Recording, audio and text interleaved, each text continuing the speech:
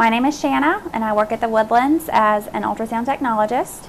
On a typical day, I have anywhere from 8 to 17 patients. I have a schedule that I'm scheduled from 8 to 5.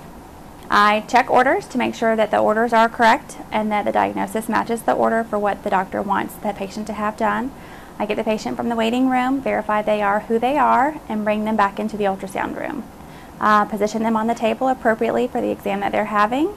Make sure that they have prepped correctly for the ultrasound that they're having, and begin the scan.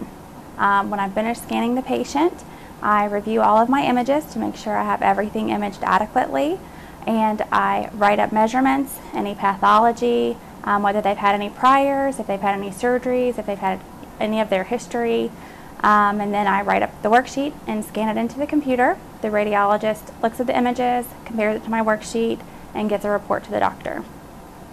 At the Woodlands, we do several different types of ultrasound. We do ultrasound of the kidneys, the bladder. I look at all of the internal abdominal organs, such as the liver and the pancreas and the spleen. Also, we do testicular ultrasound for our patients that are in urology. I also do a lot of vascular ultrasound, including the veins and the arteries in the arms and the legs, to look for any kind of blockages in the arteries or blood clots in the veins. We also look for cancer in any of the organs that we do the ultrasound exams on. To do the ultrasound, you use the machine. I have a list that's loaded up in the machine with all of my patients that are scheduled for the day. I select the patient that I'm going to scan, and then I select the camera that I'm going to use to do the study. I put some warm ultrasound gel on the camera and rub it over the skin that's over the area of the organ that we're looking at, and take still pictures and sometimes some live video clips of the organ that we're looking at for the radiologist to look at. If you want to be an ultrasound technologist, I would recommend that you go to X-ray school first. That's usually a 2-year or 4-year degree depending on where you go. Going to X-ray school first is going to make you more marketable as an ultrasound technologist and more valuable to your employer. It also makes the process of ultrasound school much easier because you already know your anatomy, you know most of your physiology, and you've already worked in a clinical setting and had plenty of experience in a clinical setting. For ultrasound school, there's a wide variety of options for education. I would recommend going to a college rather than a private school.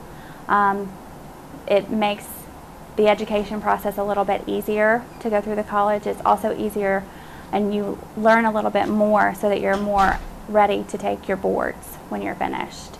There is no national requirement for ultrasound registration or for ultrasound technologists across the entire United States. Some states do require that their ultrasound technologists have the national registry, which is the American Registry of Diagnostic Medical Sonography, but it's not required in all states. Most employers want their technologists that do ultrasound to be registered technologists because it gives them credibility.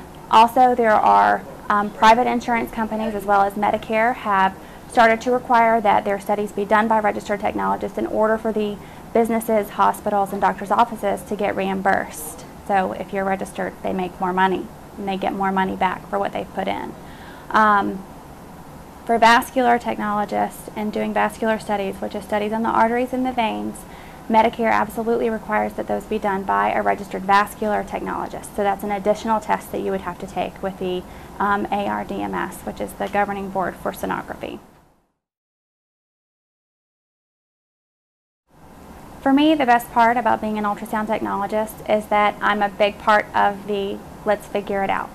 The doctor says the patient has a symptom, they want to know what's going on, and as a technologist, I'm the first one to know. I can't tell the patient, but I like knowing. I'm kind of nosy, and so that's my favorite part, is being the first one to know. That can also be the worst part of my job. We work in a urology office and we have an oncology office, and I often get very young patients, and I'm the first to know for sure, not suspect, but to know for sure that there is really something wrong. For example, you have a 17-year-old male patient come in with right-sided scrotal pain, and you do the ultrasound and find out he has testicular cancer and he's 17 years old. And that can be very difficult. I don't have a problem doing ultrasounds on different patients or on different types of people or on different body parts. I know for some other ultrasound technologists, they are uncomfortable doing some of the scans that we do here, for example, the testicular ultrasounds and also the pelvic ultrasounds on women, because it is more of a private area on a patient's body, and some people are not comfortable doing that.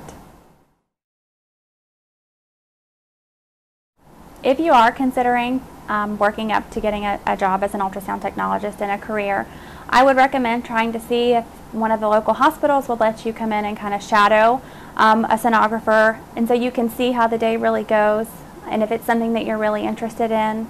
I would also recommend, before starting the programs, even starting the x-ray program, that you check your local area for job availability.